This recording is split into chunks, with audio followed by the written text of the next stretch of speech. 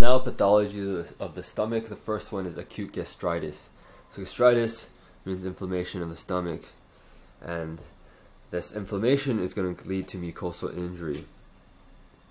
And this inflammation arises from an imbalance between the mucosal defense and the acidic load. So if you have inflammation and mucosal injury, you can either get an erosion or an ulcer. And do you remember the difference between the two? So an erosion was involvement of only the mucosal layer, and an ulcer was penetration or damage to the stomach lining beyond the mucosal layer. So let's talk about mucosal defenses now. There's a couple things that we have that prevent the acid in our stomach from damaging it, including the mucus layer that lines our stomach, the bicarbonate, which neutralizes the H+, and finally blood supply, which provides nutrients and oxygen to our stomach lining. So now let's talk about etiologies. How can we get an imbalance between mucosal defenses and acidic load? Well, first of all, if you use too much NSAIDs, if you have chronic NSAID use, well, NSAIDs decrease prostaglandin E2. And if you decrease that, prostaglandin E2 is super important. It pretty much is involved in all these gastric defense functions. It maintains the mucus barrier, it helps with blood flow to the stomach, and it decreases H+ secretion. So you lose all of that, so you're very much at risk for mucosal injury. The next one is burns. So this is called a curling ulcer. Why would a burn lead to an imbalance between mucosal defenses and acidic load, leading to mucosal injury? Well, when burns, what you do is you basically get hypovolemia. You get massive evaporation because you lose that skin barrier, so you basically lose a lot of fluid. So if you have massive hypovolemia, then what's going to happen? What part of your gastric defense is going to be affected? It's going to be the blood supply. So you have decreased blood supply, and so there's decreased nutrients, decreased oxygen, you get mucosal injury. So that's a curling ulcer. Just remember, curling can burn you. Curling iron can burn you. Next one is the brain injury, aka Cushing ulcer. And brain injury, what's going to happen is it's going to increase vagal stimulation. Why would that be a problem? What does vagal stimulation do to the stomach? Do you remember? Where vagal stimulation, rest and digest, increases H+ production through acetylcholine. So increased H+ production causes imbalance between mucosal defense and acidic load, leading to acute gastritis. Finally, we have heavy alcohol use, and that's due to direct damage to the mucosal barrier. So, symptoms. What symptoms can you get from acute gastritis? Pretty general, pretty easy. Pain, discomfort, nausea, vomiting is very general symptoms. So the key thing here to know is the etiologies. The other thing to know is that you can have acute gastrointestinal bleeding if your ulcers lead to damage of the gastric blood vessels. And we'll talk more about that later with the in the peptic ulcer disease section in a few minutes. So next is chronic gastritis. Chronic gastritis is, as you can tell, is chronic inflammation, and you can get chronic inflammation from either an autoimmune problem or H. pylori infection. And note that H. pylori is a much more common cause of chronic gastritis. So this is chronic inflammation from these problems. You don't get chronic inflammation from these problems above. Those are acute inflammation. Okay? So let's talk about H. pylori mediated gastritis now. H. pylori causes problems because it increases H+ production and it decreases mucus production. So H. pylori, let's say infection here. So now you have more H+, increased H+, you have decreased mucus, so now you can get mucosal injury. And your infection can spread to the rest of the stomach. And so when you have this infection, you have increased risk of a peptic ulcer disease, which we'll talk about in a second, and a malt lymphoma. That's the mucus-associated lymphoid tissue lymphoma. The way you treat this is you treat this with triple therapy. So triple therapy consists of a PPI, clarithromycin, and amoxicillin. PPI is a protein pump inhibitor, decreases H+ production, and then you have these two antibiotics to help eradicate H. pylori.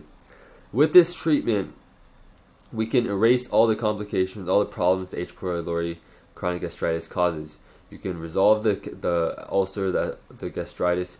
You can resolve reverse intestinal metaplasia, as well as the malt lymphoma. So the next one is the autoimmune mediated chronic gastritis. And what is this? What is going on? Autoimmune, so that means you have autoantibodies to the parietal cells that cause the destruction of both parietal cells and the intrinsic factor that is produced. So first of all, if you lose intrinsic factor, what happens? What do we talk about? You can get pernicious anemia. That was the megaloblastic anemia arising from vitamin B12 deficiency, because you need intrinsic factor to carry vitamin B12 to the ileum. And again, this is easy. This affects the body and fundus of the stomach, because this is the problem. That it's where the parietal cells are located. So that's where you get the inflammation due to the destruction from autoimmune antibodies. So now we've talked about acute and chronic inflammation. So now let's talk about peptic ulcer disease. This is a disease characterized by recurrent ulcerations that involve the stomach or duodenum. So recurrent ulcerations here is the key. It's usually related to chronic gastritis resulting from H. pylori infection. We talked all about that, how H. pylori leads to too much acid secretion, to poor mucosal defense, and then you can get ulcerations of the gastric lining. Now, we're going to differentiate into gastric and duodenal ulcers. And there's actually, we said that H. pylori is the most common cause. Additional causes for gastric ulcers were NSAIDs, which we talked about. NSAIDs were important because they basically decrease all the stomach defenses.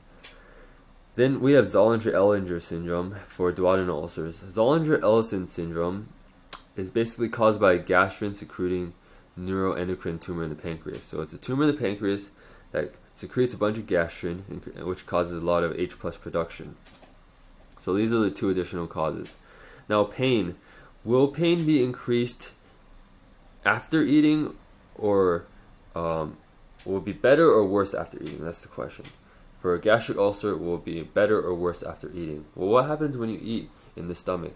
Well, when you eat in the stomach, when we talked about that, where the cephalic gastric phases lead to H+ production, and now you're going to have even more H+, you're going to have more irritation. So you get increased pain after eating with meals in a gastric ulcer. Now in the duodenum, what's going to happen? What happens when you eat in the duodenum? When food reaches the duodenum, what happens is that, when we said all those nutrients like fatty acids, lipids, get into the duodenum, and they're going to trigger a release of bicarbonate. Bicarbonate is there to neutralize the H+, so you actually get neutralization of acid after you eat. So now you have relief of pain. So gastric ulcers, increased pain. Duodenal ulcers, relief of pain with meals. And that's a very key distinguishing factor between the two. So now, risk of cancer. Are these associated with risk of cancer? For gastric ulcers, the answer is yes. There is a risk of cancer, associated risk of cancer. Duodenal ulcers, there is actually no associated risk of cancer. And the significance here is that if you see a gastric ulcer, you need to biopsy it, because there's a risk of cancer. You need to make sure there's no cancer going on. Duodenal ulcer, there's no need to biopsy because there's no increased risk of cancer. Finally, complications. We talked about this in the previous slide, but you can have risk of bleeding. If your ulcers lead to damage of your arteries lining the stomach, then you can get rupture and a lot of bleeding. So we said gastric ulcers like to be over here, and so they can damage the left gastric artery. The ulceration involves too much, and damage of the left gastric artery. In the duodenum, if it's a posterior duodenal ulcer, then you can get rupture of the gastroduodenal artery, which is outlined here and in the blue here. As you can see, it runs behind the duodenum, so if you have a posterior duodenal ulcer, that can lead to damage of the gastroduodenal artery. The other thing that can happen is you can get perforation of the duodenum if you have an ulcer in the anterior duodenum. So that's it for our peptic ulcer diseases. Now we're going to switch off to another disease of the stomach. This is Menetrier disease, probably butchering the name. This is also known as a protein-losing hypertrophic gastropathy, Why would I tell you such a long, confusing name? Because I tell you this because this name tells you everything you need to know about this problem, pretty much. It's protein losing. That's number one. That's problem number one. And you get it's hypertrophic. It's hypertrophy. So that's how it's characterized. It's protein losing state because you're gonna have like too much mucus production, and there's all this protein in the mucus. You're producing all this mucus, spitting all it out, so you're losing protein. And that's because you have these hypertrophied mucosal folds, okay? And the last thing you need to know is that there's impaired acid production, and that's due to atrophy from the parietal cells. Parietal cells are the ones that secrete that HCl. So what symptoms will you have? There's vague GI symptoms, okay? So these are all GI problems, vague GI symptoms, pain, weight loss. The other symptom is the protein losing. If you lose protein, what happens? What happens in your blood vessels? What happens to your osmotic pressure? Osmotic pressure goes down, so what happens? Then water is going to go in to your vessels, and so you're going to get edema.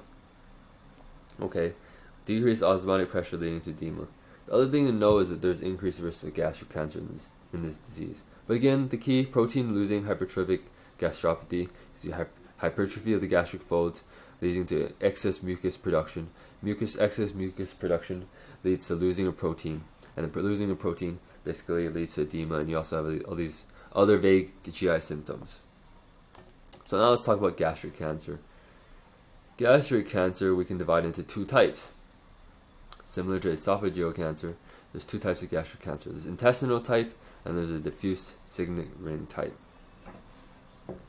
So the intestinal type looks like peptic ulcers with raised margins, and this results from metaplasia.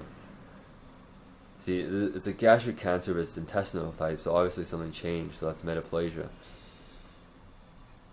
And it's most commonly found in the lesser curvature of the stomach.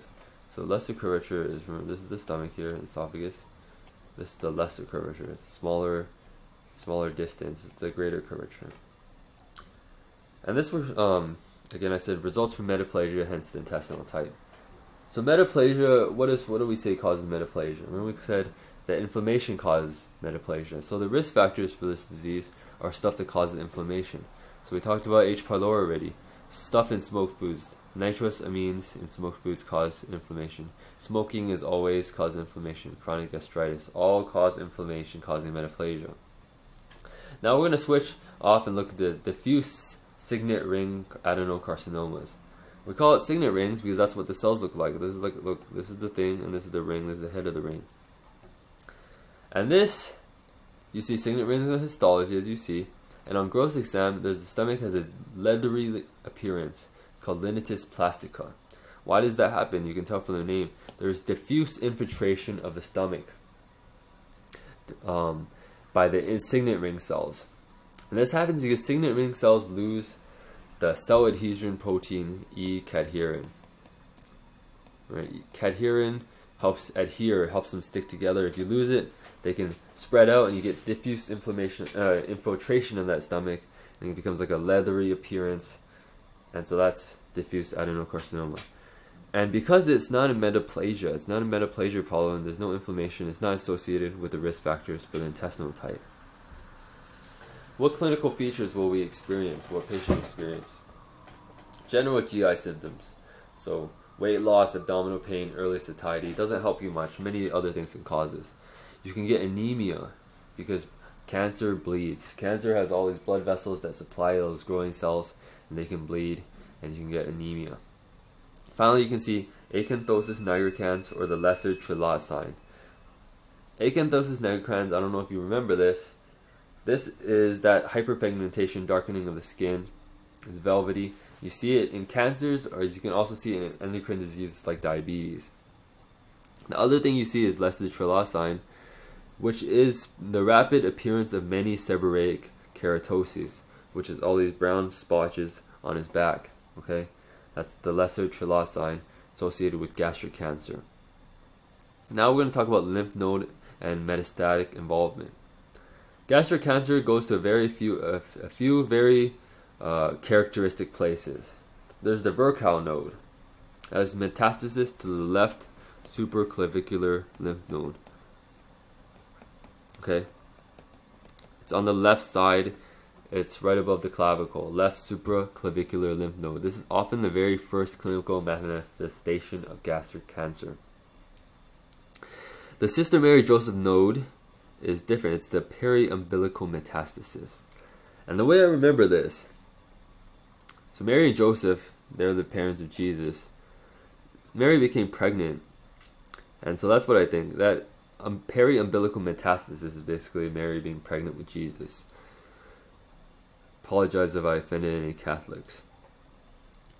Finally, we have the Krukenberg tumor. This is a bilateral ovarian metastasis, and you get mucin producing signet ring cells. So that's very characteristic. Massive production of mucin in the ovaries due to this metastasis, and that's a Krukenberg tumor. And so these are actually very characteristic nodes. You probably want to remember them. So Virchow node, left supraclavicular. Sister Mary Joseph node, periumbilical. Krukenberg is the one that goes to bilateral ovaries. So that is it for our gastric problems, our stomach pathologies.